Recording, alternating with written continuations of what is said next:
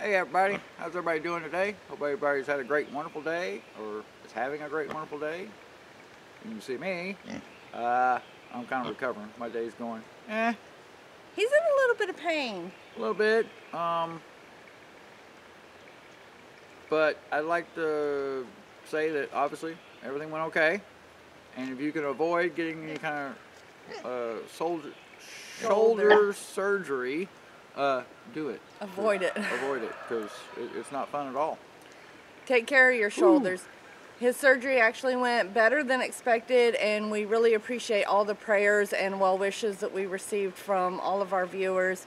Thank you so much. Yes, thank you very, very much. Yeah, they went in there, and obviously in the time of when it first got looked at, you know, it looked like it was just a small tear, and I ended up obviously tearing a little bit more, but they hopefully got me all fixed up, and you know, a few weeks from now should hopefully be as good as new. A few months from now, he'll be as good as new. But thank you again for everything. I really do appreciate it. It was kind of a little scary going in at first, but everything turned out all right so far.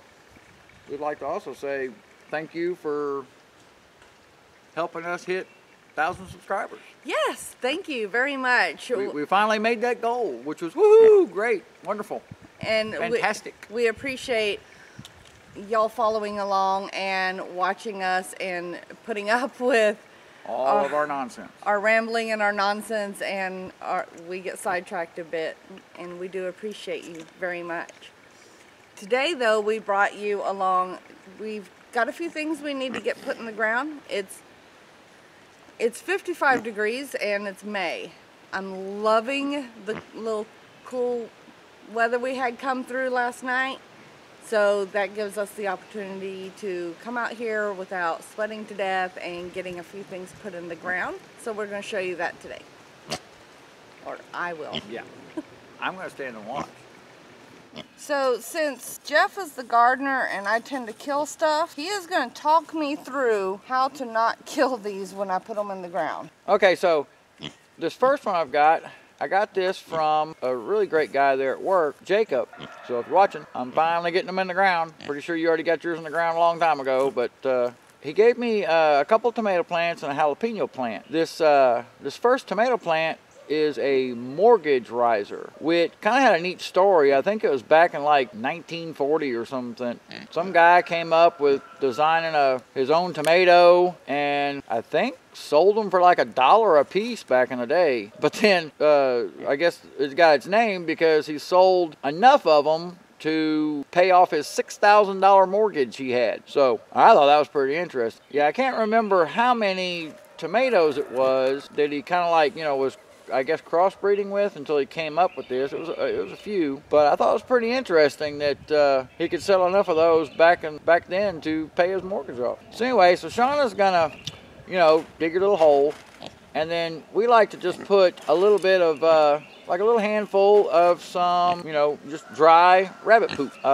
Works really great to start off with. You just need, you know, a little small handful, you know, of it. Just, you know, kind of ease out your plant there. And if the roots are really bunched up, you know, just kind of spread them apart. That one's not too bad. They're not all, you know, caved around it. And then just cover it up like normal. But we like to put a little bit of the rabbit poo in there, but make sure if you're using the rabbit poo that it's actually just a dried rabbit poo, that hopefully that you haven't had really hitting the ground and getting all into the rabbit urine, because that's some pretty potent killing paint stripping stuff.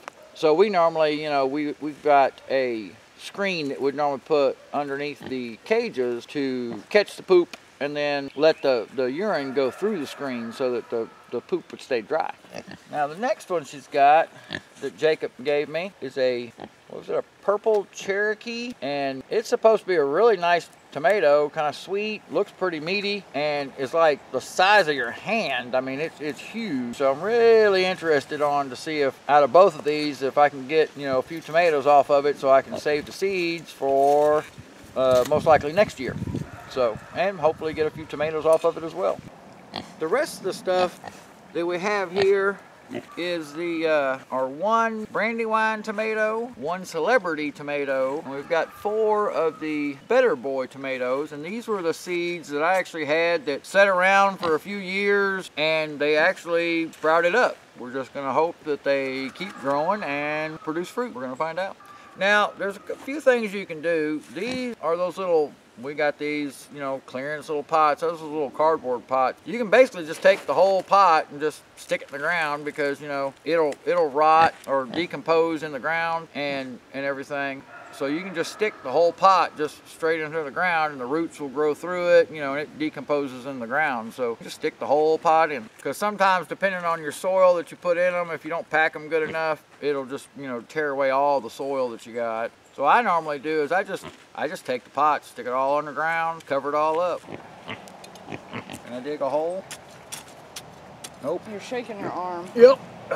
So can't dig a hole. I feel kind of bad here always watching Shauna. Shauna's been such a great person. I'm pretty sure she's still pretty mad at me. She's getting ready and fed up with me already, so. Nope, never. I always feel bad just sitting here while she's just doing everything, so.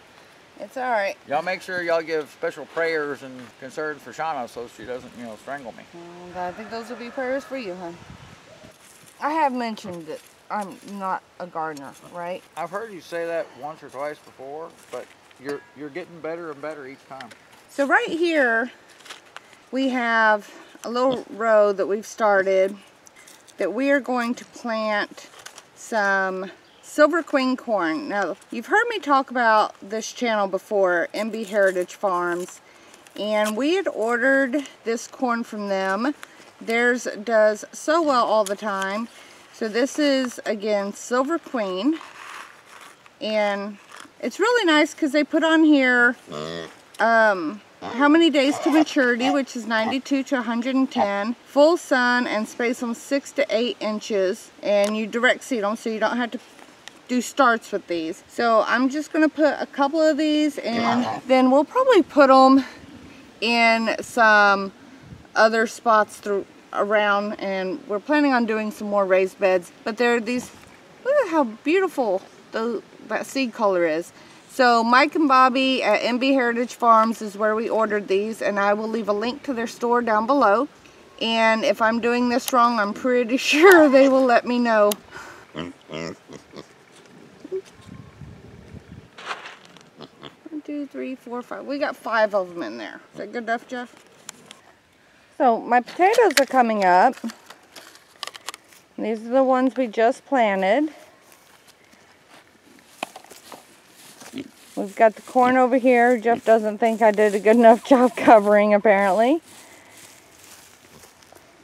And here's the corn we had planted already with some of our peas. And then we've got our carrots coming up. And we need to get a little bit thinner string, but we had to get these peas starting to trellis up. But Jeff did a really neat little stake idea with these tractor tires. And let's come down here where I can show you better. Yeah, I thought it would work out pretty good just to be a little give them good sturdiness, is I just drill the hole right through the tire and then stick this straight down there through it so it really holds it good and tight. I thought it was pretty decent. It works. Yeah.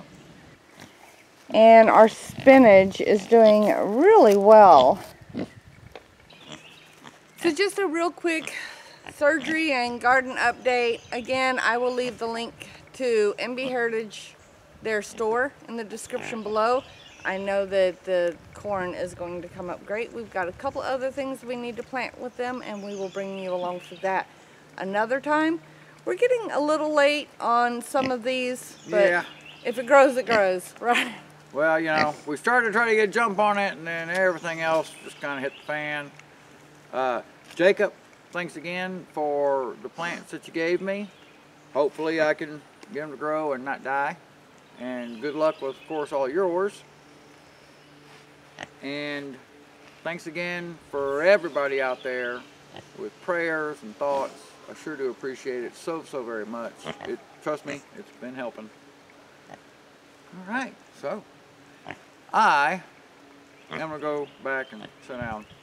I'm gonna let Shauna finish up everything. I know, I'm a bad person, but I think she's hopefully gonna give me an excuse that I can go do it. I wish he would just sit. I've been trying. Y'all have a great day. Thanks so much for joining us today. Have a great one. Can't wait to see y'all till next time. Later. Take care.